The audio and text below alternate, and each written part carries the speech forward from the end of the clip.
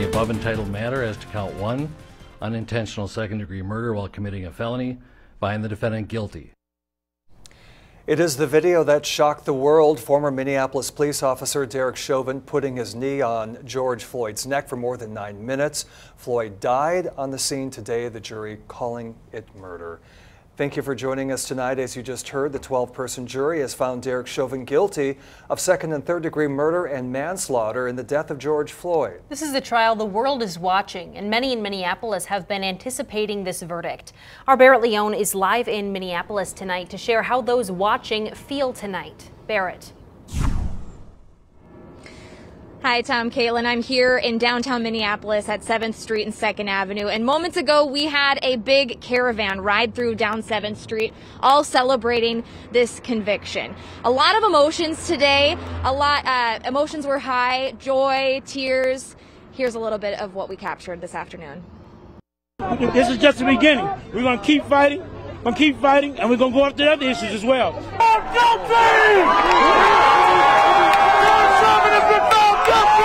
Oh, it's beautiful. It's beautiful. It's a beautiful day in our city. Again, a step in the right direction. So now we just need more accountability on all grounds. The ex-officer been acquitted. We were prepared for that too. I can't believe it. This is mind-blowing. 98.7% of the time, a cop that kills someone doesn't get charged with a crime, let alone convicted on all 3. That's crazy. I feel great! Yes! Thank you! Hi! Now, among those in the crowd today was George Floyd's girlfriend, Courtney Ross, and she says this conviction is a step in the right direction. What really made me feel just a huge sense of relief and the pressure got lifted is when I looked at Tashira, my friend who had lost her fiance, and I could see that this is going to be a moment of change. This is going to start something different. People that have suffered in the past are going to get to reopen their cases.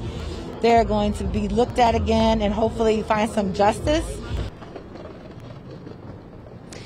And again, like I said, there's a lot of emotions here today, both celebratory and joyful, but there also is this sense of the work is not done yet. And folks here in Minneapolis say they won't stop until policing reform happens. For now, reporting live in Minneapolis, Barrett Leone, KTTC News. Barrett, thank you. At the same time, the family of George Floyd's reaction to the verdict can be summed up in one word: relief. I feel relieved today that I finally have the opportunity for hopefully getting some sleep. A lot of days that I prayed and I hoped and I was speaking everything into existence. I said I have faith that he will be convicted. So many emotions right now, but I'm very thankful and grateful. And our Camaria Bray watched the trial from the very beginning. She is live from Minneapolis. And Camaria, what can you say about how this trial went? Well, Tom, it's a historic day here in Minneapolis. April 20th, a day people won't forget. After 10 hours of deliberating, that jury finding Derek Chauvin guilty of all 3 charges. And here in Minneapolis, it was a celebration. And also at George Floyd Square, it was also a celebration. Now, throughout this trial, the court has heard from more than 40 witnesses and has watched that May 25th video of George Floyd with a knee on his neck for nearly 10 minutes from multiple angles. Now, the prosecution coming out victorious, holding a strong case that Chauvin caused Floyd's death. Meanwhile, the defense has been saying it was other factors such as drugs, but in the end, the verdict stands. Let's hear a clip from yesterday's closing arguments that led up to today's verdict. It's exactly what you saw with your eyes. It's exactly what you knew. It's what you felt in your gut. It's what you now know in your heart. This wasn't policing. This was murder. The defendant is guilty of all 3 counts.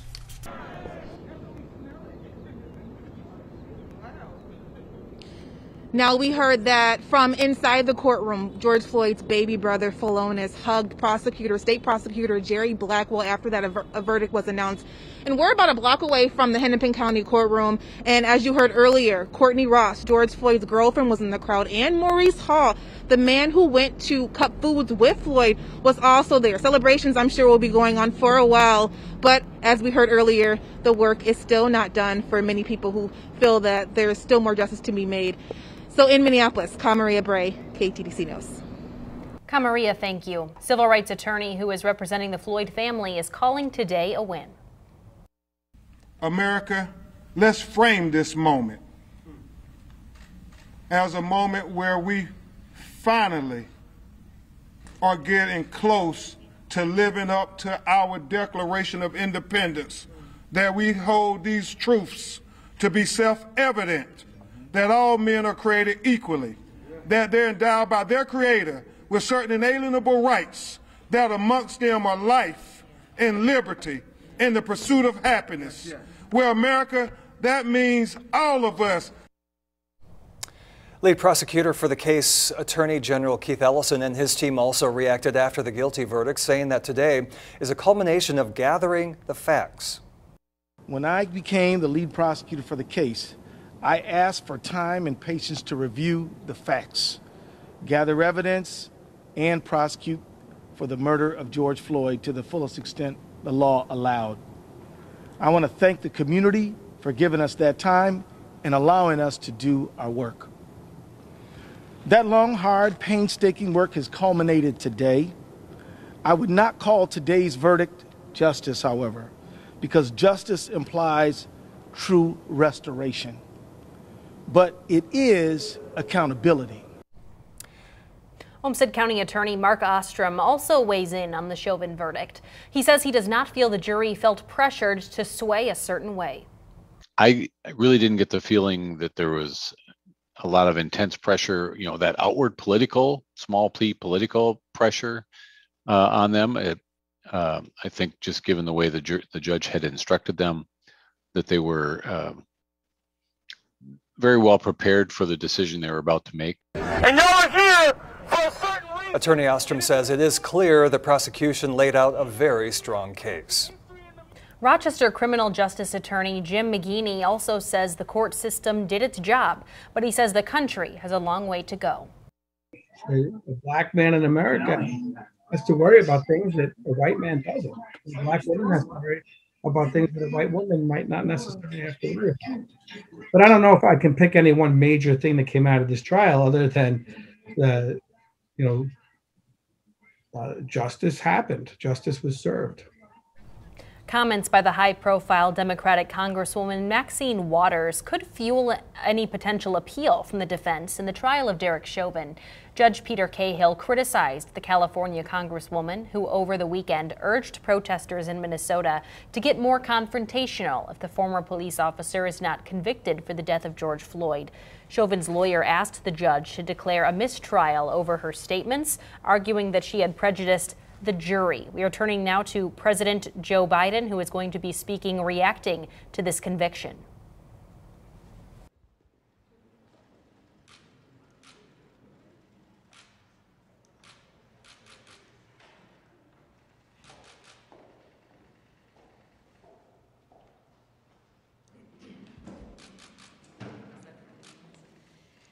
Good evening. First, I want to thank the jury for their service. And I want to thank Mr. Floyd's family for your steadfastness. Today, we feel a sigh of relief. Still, it cannot take away the pain. A measure of justice isn't the same as equal justice.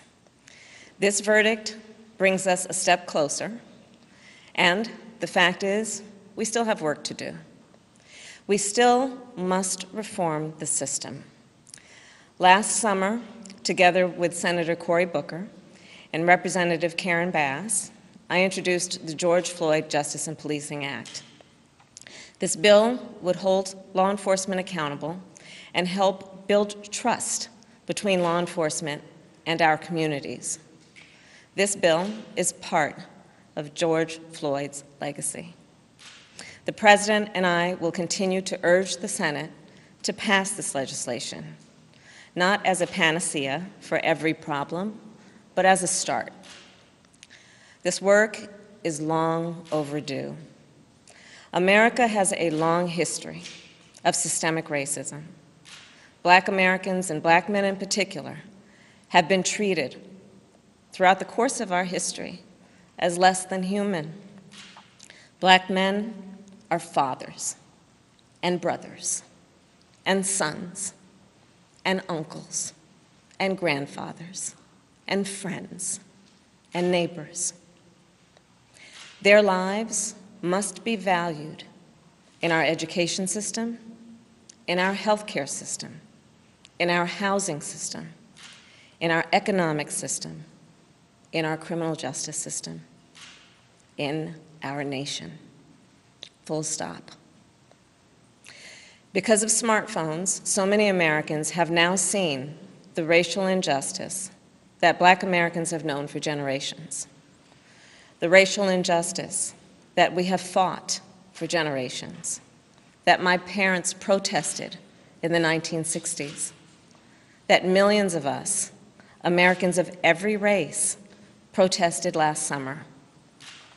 Here's the truth about racial injustice. It is not just a Black America problem or a people of color problem. It is a problem for every American. It is keeping us from fulfilling the promise of liberty and justice for all. And it is holding our nation back from realizing our full potential. We are all a part of George Floyd's legacy, and our job now is to honor it and to honor him. Thank you. And now it is my great honor to introduce the President of the United States, Joe Biden.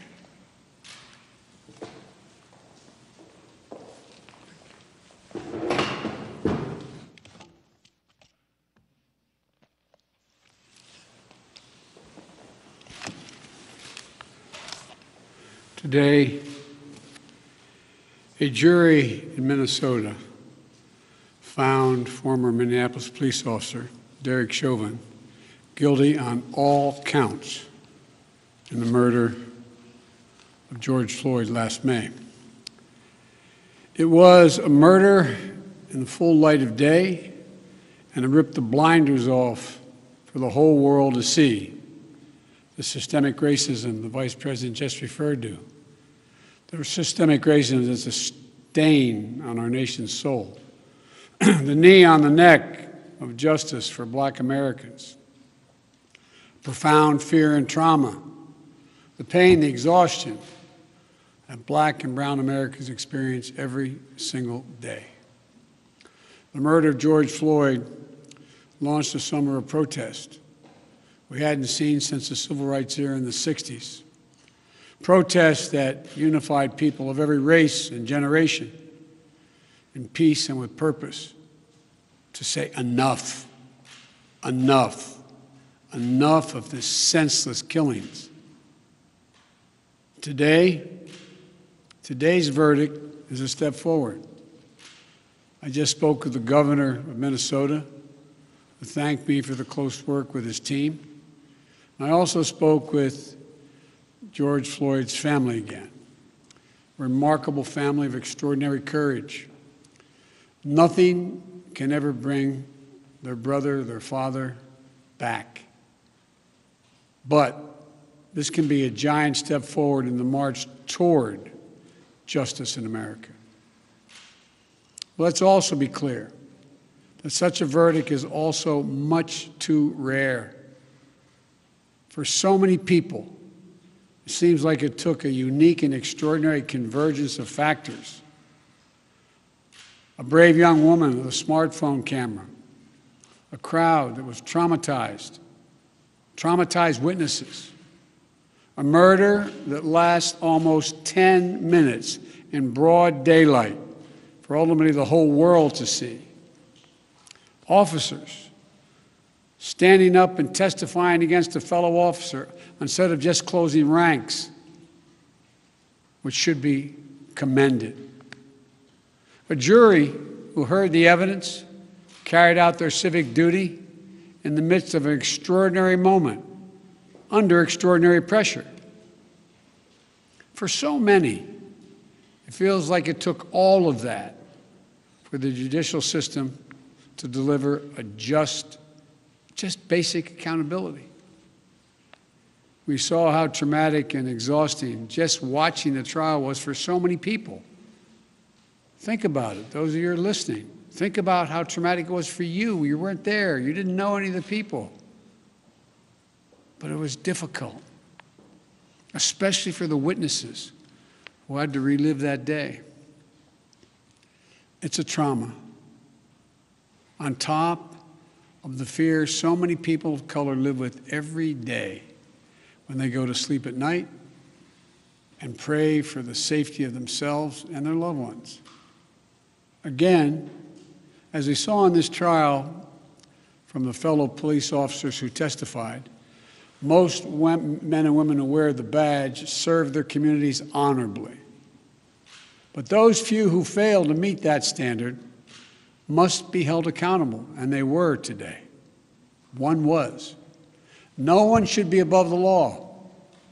And today's verdict sends that message. But it's not enough. We can't stop here.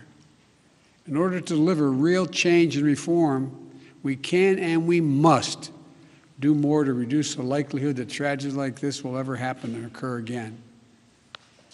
To ensure that black and brown people, or anyone, so they don't fear the interactions with law enforcement, that they don't have to wake up knowing that they can lose their very life in the course of just living their life.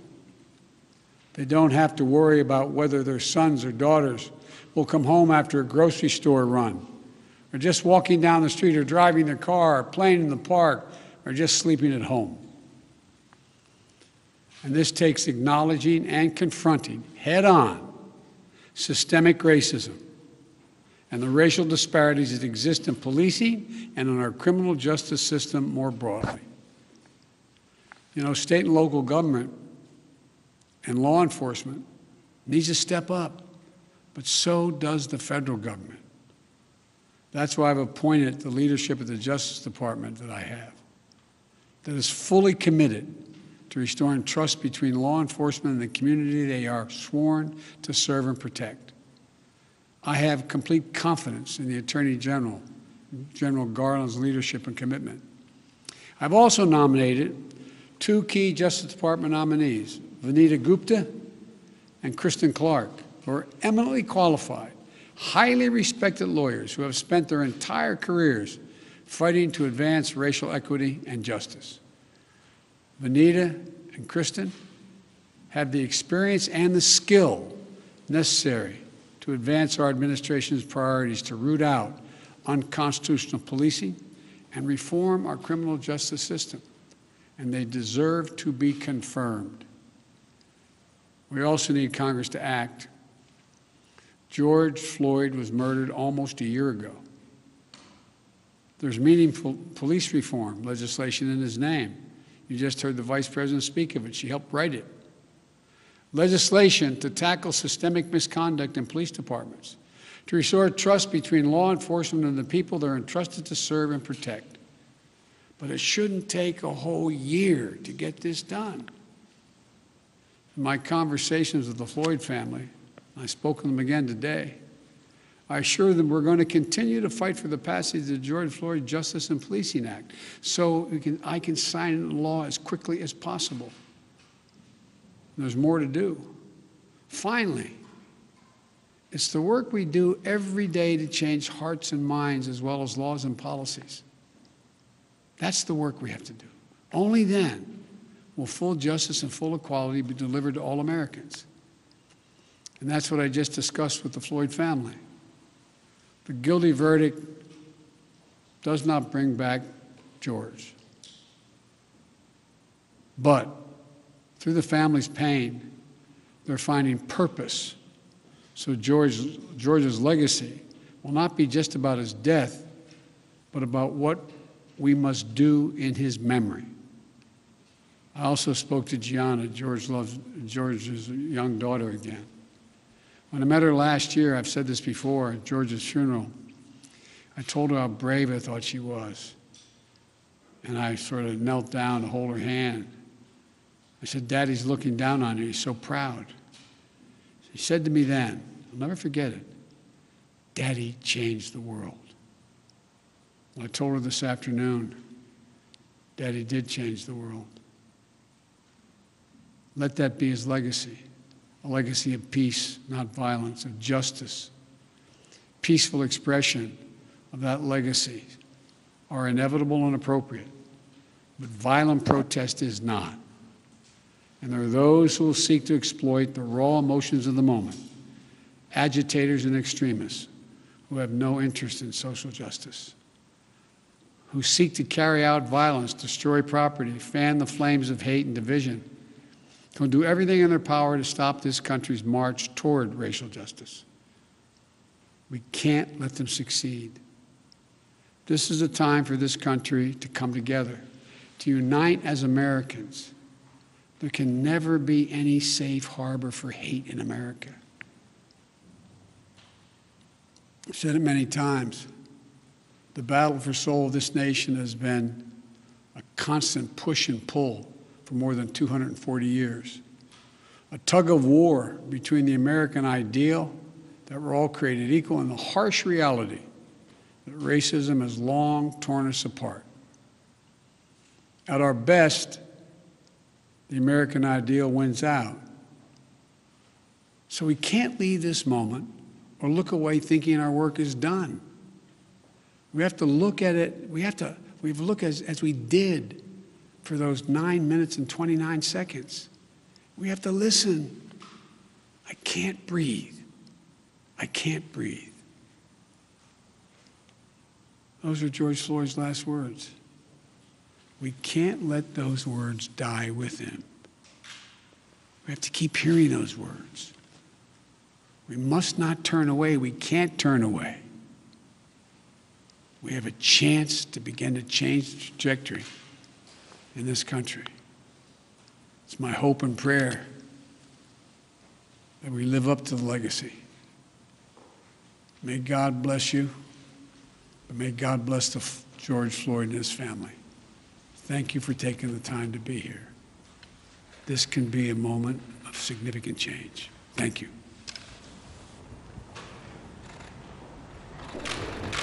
That was President Biden and Vice President Kamala Harris giving their reactions to Derek Chauvin being found guilty of all charges. Again, that's the decision from the jury in the Derek Chauvin trial. And Chauvin is now in custody of the Hennepin County Sheriff's Office. Again, the charges were second-degree murder, third-degree murder, and second-degree manslaughter. According to Minnesota state statutes, the second-degree unintentional murder charge is punishable by up to 40 years in prison. Third-degree murder could be a 25-year max sentence, and second-degree manslaughter carries a maximum of a 10-year prison sentence. But according to state sentencing guidelines, since Chauvin has no previous convictions, he will most likely get 12.5 years for the murder charges and 4 years for manslaughter. Sentencing is scheduled for about 8 weeks from now. Again, there are a lot of people out on the streets in Minneapolis right now. Our Barrett Leone is still out in the middle of it. She joins us live with an update. Barrett. Hey, Tom, Caitlin. We are back outside the Hennepin County Government Center where celebrations are still ongoing. As you can see behind me, we've got folks dancing. We've got folks just taking in the moment. Not too long ago, in front of Hennepin County Government Center, we saw this entire street blocked off, 3rd and 7th Street, and a caravan ended up going down 7th Street, chanting, literally dancing in the streets. Now, we're out here outside the government center when that verdict was released. And wow, what a moment that was. It was a raw moment. There was cheering, there was crying, there was hugging. We spoke to one gentleman who was in disbelief that Chauvin was convicted on all 3 charges. But I can't believe it. I can't believe it. I thought he would get charged with the 3rd-degree manslaughter. He'd end up doing 3.5 years. He got all 3? I can't believe it. It's just been time compound. This doesn't even make sense. This is like incomprehensible. what doesn't bring this emotion is the better question. It's just, you know how you put money in an IRA Roth and it just compounds? This is just compound emotion over time that we ain't been able to express because we've been in it all non-stop. And then for this to happen, I can't believe it. See Chauvin convicted, but they also say that the work here isn't done. People in Minneapolis want police reform and say they won't stop until that happens. Reporting live in Minneapolis, Barrett Leone, KTTC News. Thank you. And after the verdict was announced this afternoon, Governor Walz gave a statement to the jury's decision. Take a listen. It's an important step towards justice for Minnesota. Trial's over, but here in Minnesota, I want to be very clear. We know our work just begins. This is the floor, not the ceiling of where we need to get to. Again, Derek Chauvin has been found guilty of all charges. That's the decision from the jury in the Derek Chauvin trial. And Chauvin is now in custody of the Hennepin County Sheriff's Office. And our Kamaria Bray joins us from Minneapolis. Kamaria, you've been tracking this trial from the very beginning. What's the mood right now? Yeah, Tom, I think today is one of those days where you're going to be thinking and people are going to be asking, where were you when Derek Chauvin was found guilty in all 3 counts?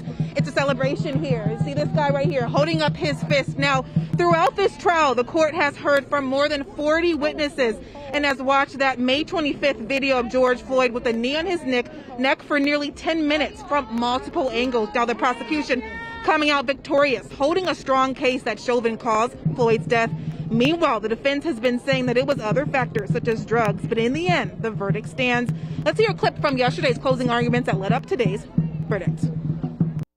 It's exactly what you saw with your eyes. It's exactly what you knew. It's what you felt in your gut. It's what you now know in your heart. This wasn't policing. This was murder. The defendant is guilty of all 3 counts. Now, after that verdict in the courtroom, George Floyd's younger brother, Philonis, hugged state prosecutor Jerry Blackwell, happy, I'm sure, and there's plenty of people that are still here and at George Floyd Square celebrating. So in Minneapolis, I'm Kamaria Bray. Back to you.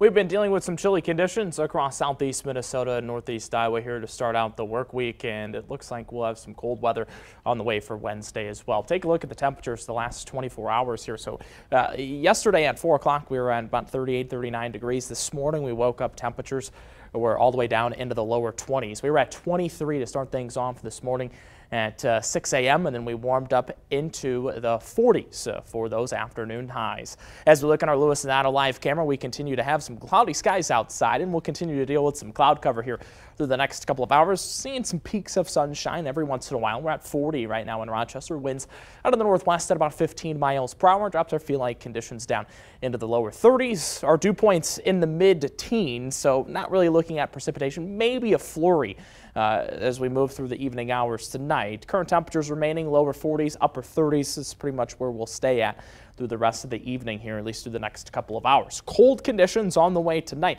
Take a look at some of the alerts we have. We have a freeze warning stretching actually into New Mexico, into the eastern portion of New Mexico, and then all the way into the Ohio River Valley, including portions of Detroit, Michigan, all of Illinois, all of Missouri. So cold conditions not only here, but really across the central portion of the United States. We're not dealing with alerts, but we still have cold conditions on the way tonight. 24 for that overnight low. That means freeze is likely, potentially a hard freeze night. So if you have those plants that are sensitive outside, either potted plants, make sure to try to cover them or bring them inside. Tomorrow evening, Wednesday night into Thursday morning, same thing. Freeze looks likely as those overnight lows drop down below 30 degrees. Thursday, we finally have some warm temperatures on the way Thursday night into Friday morning. As we look at satellite radar here, future track radar, notice we see the chance for precipitation, but we're not saturated down towards the surface, so not falling all the way down to the ground. As we move through the overnight hours, we clear skies out just a little bit here. We'll deal with some partly cloudy skies. That helps drop our temperatures down. Tomorrow, we'll see some sunshine in the morning and then increase that cloud cover. High temperatures only expected, again, upper 30s, maybe reaching the mid 40s if we can see some sunshine through your day on Wednesday. Things, though, change as we move towards Thursday. We'll start to see winds out of the south-southwest and watch our temperatures into the 50s, so a little bit more seasonable as we move towards Thursday and Friday. Your town forecast for tonight, 24 for that overnight low tonight here in Rochester. As we look at your town forecast for tomorrow, we'll have high temperatures, mid-40s. Most of us will see some lower 40s if we have some cloud cover. 7-day forecast for us. We look at 59 degrees for the high on Thursday, 52 Friday. That's our next chance for some rain. Looks like we have nice conditions as we move towards the weekend. Tom and Caitlin. Looking forward to those nice conditions, Nick. Yeah, right. Thank you. We will have the latest from Minneapolis tonight at 10. Thank you for joining us tonight at 6. We'll see you back at 10 o'clock. Have a good night.